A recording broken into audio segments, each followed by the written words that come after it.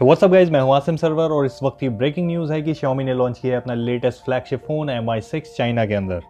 Specifications wise इसके अंदर आपको मिलता है क्वालकॉम का लेटेस्ट स्नैपड्रैगन 835 प्रोसेसर, जो एक ऑक्टा कोर प्रोसेसर है with 2.45 gigahertz of clock speed. इसके साथ आपको मिलती है 6 GB की रैम, 64 या 128 GB के इंटरनल मेमोरी, जो कि एक्सपेंडेबल नहीं है। ये Xiaomi का पहला फोन है जिसमें है डुअल कैमरा सेटअप, जिसमें आपको मिलते हैं दो 12 मेगापिक्सल के कैमराज f1.8 अपर्चर वैल्यू के साथ।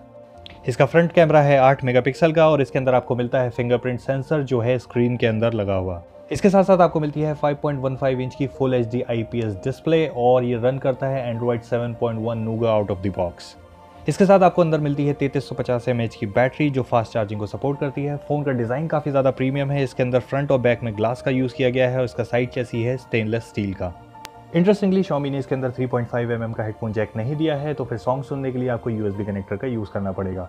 ये डाउन साइड भी है, क्योंकि अगर आपको फ़ोन चार्ज करना है तो आप सॉन्ग्स नहीं सुन सकते। फ़ोन के 64 GB वेरिएंट का प्राइस है 2500 युआन यानी कि लगभग 23,000 रुपये और 128 GB वेरिएंट का प्राइस है 2900 युआन यानी कि लगभग 27,000 रुपये। Mi6 से इंडिया प्राइस पॉइंट की बात करें तो ये चाइनीज़ वेरिएंट से बहुत ज़्यादा डिफरेंट नहीं होना चाहिए। 128 GB वाला वेरिएंट लगभग 31 से 32,000 और 64 GB वाला वेरिएंट लगभग 27 से 28,000 के बीच में लॉन्च होना चाहिए।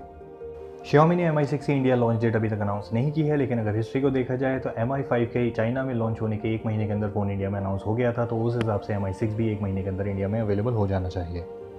Xiaomi ने Mi6 को एक कंप्लीट बजट फ्लैगशिप फ़ोन बनाने की कोशिश की है, तो देखना यह है कि कितना सक्सेसफुल होती है कंपनी OnePlus से ये टाइटल छीनने में, जो इस वक्त चैंपियन है बजट फ्लैगशिप फ़ोन में। तो दोस्तों, इस वीडियो में इतना ही। अगर आपके कोई भी सवाल हैं तो उन्हें कमेंट कीजिए। चैनल को लाइक और सब्सक्राइब करना मत भूलिए, ताकि आप मुझसे जुड़े रहें ऐसे और भी बहुत सारे वीडियोज़ के लिए। तब तक के लिए this is Asim server signing off.